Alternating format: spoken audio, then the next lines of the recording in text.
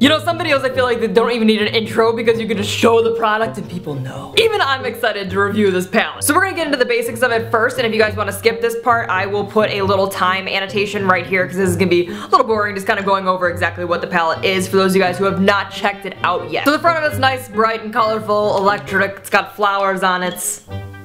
Are these flowers? These might not be flowers. I see flowers, but now the more that I look at this, the more it reminds me of like those ink blot things where it's like, and tell me what you see. Yeah, these definitely are not flowers. You guys can decide for yourself what you think this is. But no matter what it is, it's cool looking. It is a plastic case and it's also magnetic when it closes. Definitely seems like it will be durable for traveling. I personally really like when things come in like this hard plastic or a hard case material. But then again, I also did almost completely, not completely, but 2 of them shattered the Naked 3 palette when I was traveling. That's my fault for not putting it in bubble wrap, but that's that. So if you are traveling with your palettes, of course I would wrap them in like bubble wrap or put them in between your clothes or something like that, but it seems like it's pretty durable. We then open up the palette in all of its glory. And this palette also does come with a double-ended brush. I have no idea where I put it. I usually don't use the brushes that come in the palette, so I can't even do like a review of it because I haven't used it yet. But it's cute, it's black, it's got purple on each end. This palette as a whole comes with 10 different colors. There is a silver, 3 different shades of blue, 2 different shades of purple. This one can kind of be like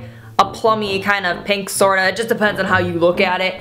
2 different shades of green, a shade of pink, and a shade of orange.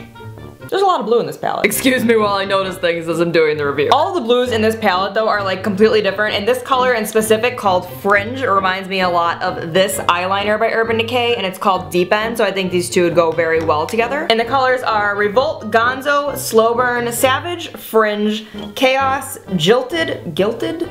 There's always like so many eyeshadow names that I have no idea how to pronounce. We're gonna go with Jilted. Urban, Freak, and Thrash. I personally am really liking this palette, and before I go into like the swatches of them, I do want to address a couple things that people have brought up to me. And I honestly have no idea why this is like circulating around so much and people are like, because this happens all the time. You guys really need to like read the cosmetics that you buy. I had to get the box. I don't know if you guys care about the box, but the box is the same as the palette, and then also on the back, oh here's the brush. Also on the back, of course, it has all of its description, name, eyeshadow colors, you know, boxes, stuff. Now this is what people freak me out about. It says on the bottom, warning, Slow Burn, Savage, Jilted, and Urban are not intended for use around the immediate eye area. A lot of pigments say that they're not meant for immediate use around the eye. Usually it's like colors like red or purples. Let's see what these colors are. Slow Burn, Savage, Jilted, and Urban.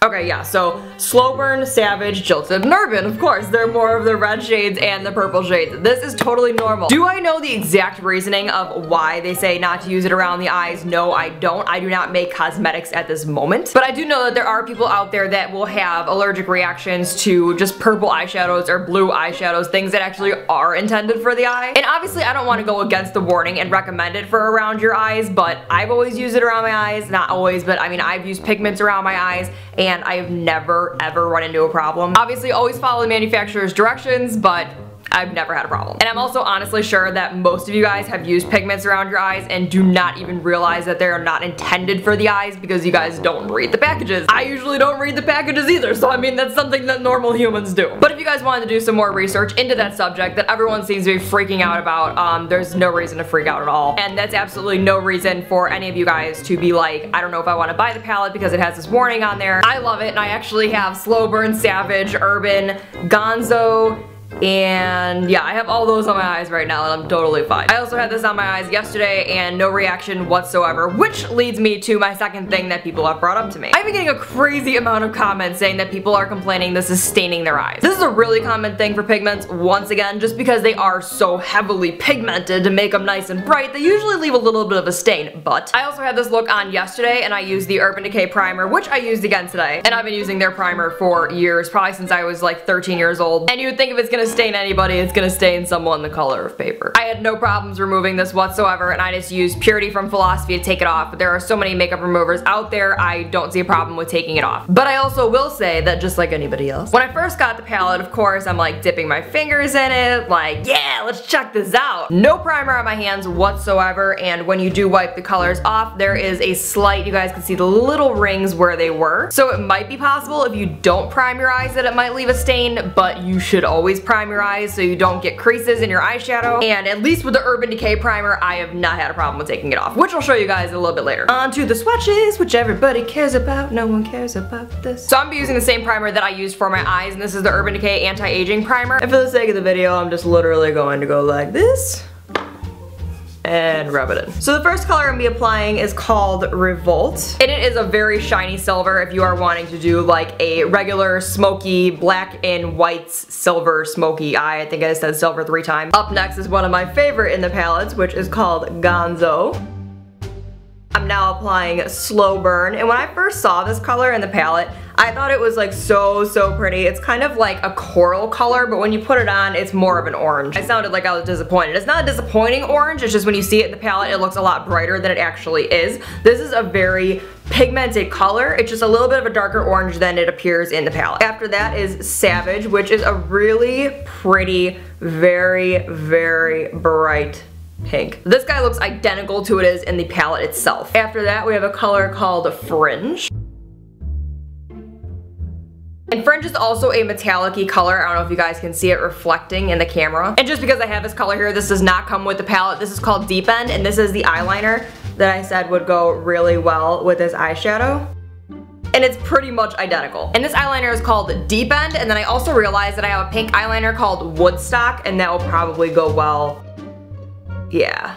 So the Woodstock eyeliner is a little bit darker than the Savage color for the electric palette. Once again, this does not come with the palette, it's just another Urban Decay pencil that I happen to have. I figured that I'd show you guys since it reminds me of the palette and because I mentioned it earlier. So this is it for the first row of the palette. I'm then going into the color Chaos.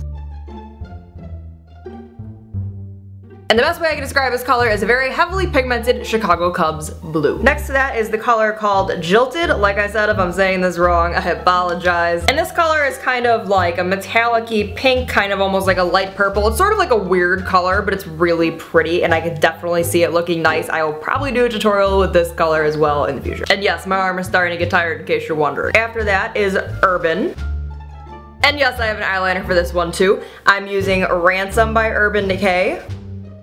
Once again, this eyeliner does not come with the palette, I just happen to have it. I actually have a lot of Urban Decay eyeliners. And this Urban color actually reminds me a lot of this palette. This is, I think, the first palette, if I can remember correctly, that I owned that was like a professional palette. I got this when I was like 14 or 15 years old, and this thing is so worn down. Like, it is dirty, it is gross, I cannot use this anymore. But just for the sake of comparison, Urban is pretty close to this Ransom color, and I'm sure you guys are probably like, that palette is really old, but this is my baby. This is just a memory that I keep. I do not touch this palette anymore. It is way too old, way expired, and it's just all around old. But as you guys can see, a long time ago, Ransom was one of my favorite colors, and so I really like Urban in this palette. Urban in the electric palette, I mean. The second to last color is called Freak, and it's a really light green, and this also has a metallic finish to it. This is so funny that it's actually green and it's called Freak. For those of you guys who've been following me, you guys know my bullying story with the Joker, and it's just funny that it happens to be a green color and it's called Freak. It's like the electric palette is relating to my life. And finally, the last color is Thrash, which is exactly